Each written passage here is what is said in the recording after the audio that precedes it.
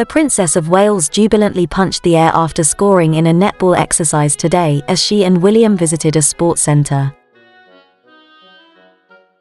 Kate, 41, donned a blue Zara blazer layered over dark skinny-fit jeans and a white top, plus her trusty white Vijas, but she ditched the jacket to take part in the hoop scoring exercise at the Bisham Abbey National Sports Centre in Marlow, Buckinghamshire.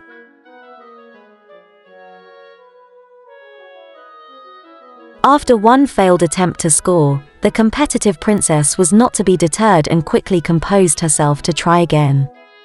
After the ball went straight through the net, she raised her arms in the air and cried, "Yes!" The couple tried their hand at goalball, a visually impaired Paralympic sport, where Kate fared better in the shootout, putting a ball past the goalie, while William's attempt was saved. He said, "It's really hard, so disorientating. I imagine it's a fun game though." The engagement was the last in a series of visits this week designed around World Mental Health Day. The royal couple spent the morning at the Bisham Abbey National Sports Centre in Berkshire, taking part in a mental fitness workshop run by the charity Sports Aid, of which the princess is patron.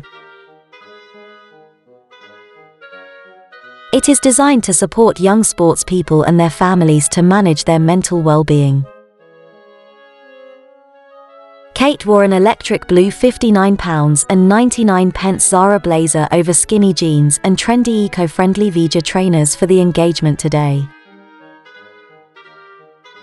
And in a touching gesture and a nod to the importance of maintaining good mental health, the princess chose to wear her gold star earrings, which she was given earlier this year by a woman who lost her daughter to suicide aged 17.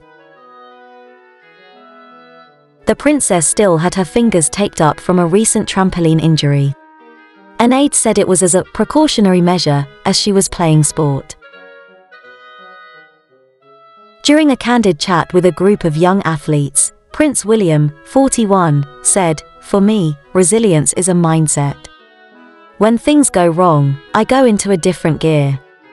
Laughing, Kate turned to her husband, saying, "William will know that I take quite a creative approach to resilience. As a mother, making sure I'm speaking to my children and raising the progress and the effort involved I think is quite hard to do, and I think an important message for youngsters is that this growth mindset is so important for all the different challenges they face."